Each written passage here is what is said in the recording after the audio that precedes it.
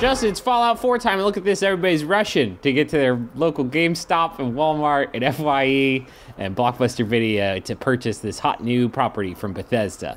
Yeah, that lady's taking her baby. She doesn't want her to miss a moment. Amidst all the pre-order bonuses. No, this is Fallout 4. This is the beginning of Fallout 4. You may see some story beats here, but don't worry, no spoilers, because this is about 20 minutes into the game. Justin, you and I have been playing this game for like a week or so, and I'm curious to hear your thoughts about it. Can you imagine how angry the artists were when they found out they had to do trees? What? What? We Trees? We don't need tree technology. What even is a leaf? Uh-oh, that's not what great. You want. It's less than ideal. We're gonna skip like the next hour of story stuff because I don't want to spoil it for folks. But let's just touch on like a lot of the things that happen in Fallout, namely a lot of stabbing mole rats to get their meat and their teeth and their claws and stuff. What do you think of Fallout 4? Obviously, it's been a long time coming, and I feel like even though it's been a long time coming, people don't know like a whole lot about it. I've really been enjoying it. There's, it's like, I think like a lot of Bethesda things, it's a staggering amount of content. Right. That is like, overwhelming in its scope and scale. And not any more. I would say this. The only thing I would say is if you're looking for a massive, gigantic evolution beyond Fallout 3, I don't think gameplay-wise it's that. It's very much, the next Fallout game. But if you want to get back in, I mean, it's there for you, and it's really good. I would agree with you. I think there are certain evolutions that have carried over from Skyrim that this sort of Fallout model has really benefited from. Namely, you can sprint. And God, it's crazy that is... That's weird. Wait, you couldn't sprint before? No, dog. That's crazy. It drains your AP meter, which I think is smart. So, like, if you sprint around a whole bunch and you end up in a big fight, you can't use VATS. The VAT system is back. I would say, like, in general, I think there's just been some... God, everybody's head just falls completely off when you shoot them. Yeah, man, it gets a little rough. I use pistols with headshots a lot. It's like, sometimes it's just like a carnival. Yeah, I don't even have the perk that makes them explode, and they just constantly explode. Just exploding. I would say there have been certain just sort of, like, feel improvements that just, like, make it feel like maybe the best feeling game to play that Bethesda's ever made. Like, it's just fun to play. Like, it feels actually like a decent shooter, which I don't think you could say about past Fallout games. And obviously, it's been more of a shooter hybrid than any game they've ever made.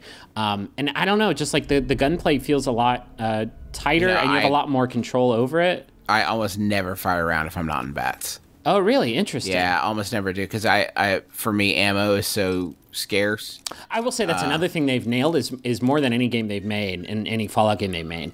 This idea of like conservation is like on point. Like I feel like every bullet I shoot is a valuable commodity. Even though I'm like rocking like 6 different guns using 6 different types of ammo. You almost have to do that, by the way, if you want to like stay alive. I set that room on fire. Almost blew myself up with that tank.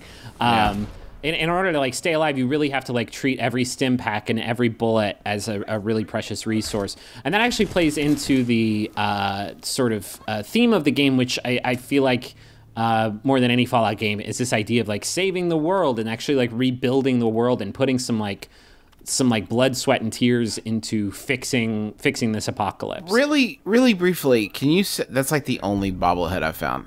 Maybe one other. Oh, God. Real briefly, I guess I miss them. I don't know.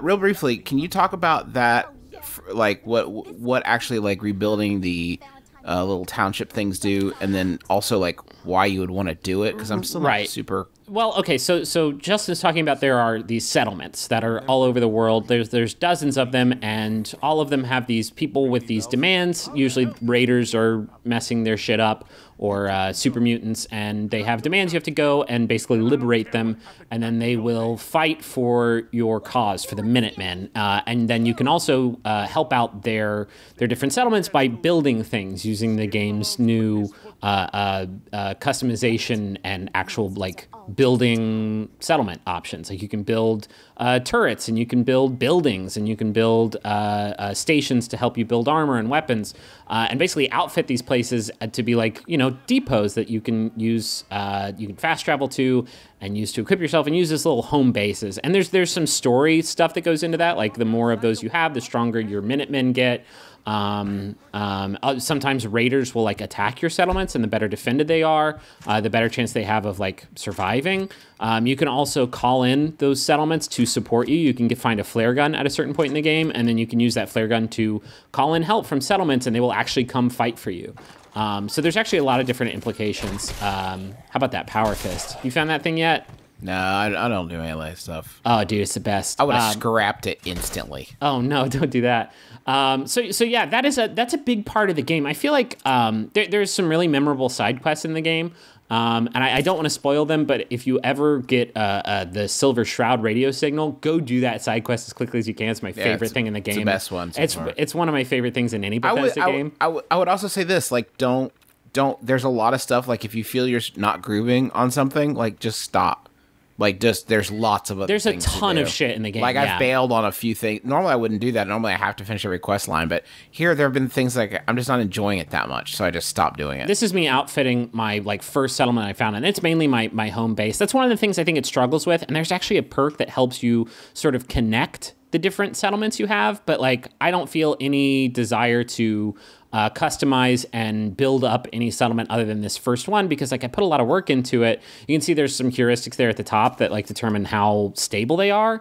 And if you could like outfit it to the max, like if you can get all its food situation handled and you assign somebody to these different crops so that they cultivate it and add to your food stash, and build these guard posts and assign people to those and build turrets to boost its defense and fight off raider attacks, then its happiness increases. Still not 100% sure what that does, but like I'm not going to do that for all of the settlements in the game because that's crazy. Like, yeah, it's insane. I don't know why you would. It takes resources. Like, you actually have to find stuff and like load it into your home base so that you can use it to do stuff. There, I had no idea what I was doing. There's actually a lot of stuff you can do. Like, you can build circuitry. Did you just build a flamethrower machine? Yeah, and it's like burning my lamp to death. Good work, Griffin.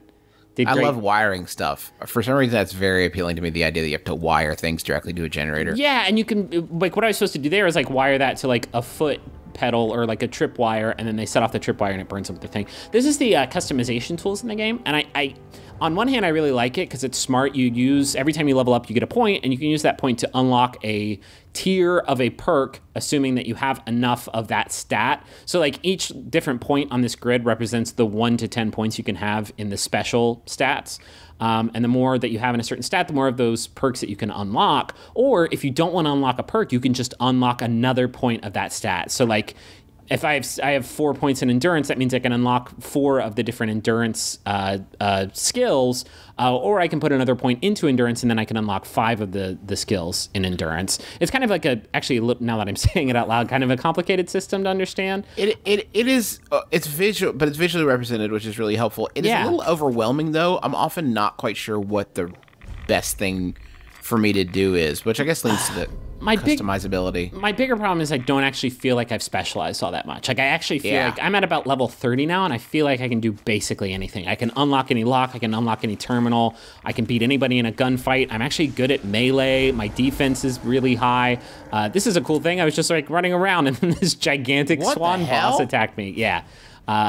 This guy messed my shit up until I figured out how to beat it. You're not doing much damage there, my friend. No, this touches on like my favorite thing about the game, which is just it's jam-packed, especially once you get to the city center of Boston, which is where this is. Like, every 5 feet there's just like a crazy thing. Like, there's just like, and again, I don't want to get into too much of it. I don't want to spoil too much of it, but like, it is I don't think it's the biggest game they've made. Like, I feel like Skyrim is maybe geographically a little bit bigger. It's definitely the densest. Yeah. Like, the map is actually a little bit hard to parse. Man, I got wrecked. The map's a little bit hard to parse in those city centers, but like in terms of just like walking around and looking around, there's never a lack of things to do.